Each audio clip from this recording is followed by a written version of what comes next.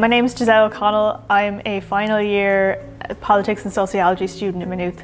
I came to the open day in Maynooth and I met with the staff, and they were so friendly and so supportive, and I was able to get a real feel of the university, meet other students. Everyone looked really happy here.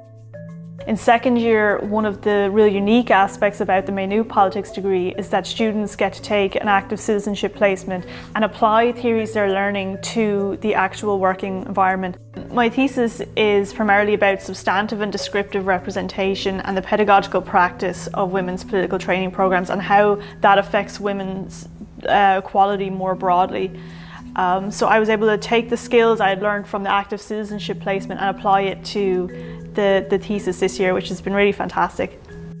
The best experiences I've had here has been with people, mixing in a group of people with incredibly different views, and they've really challenged me on my own political views, and I've learned how to defend them in the most professional way, which I would have never thought I'd been able to do before.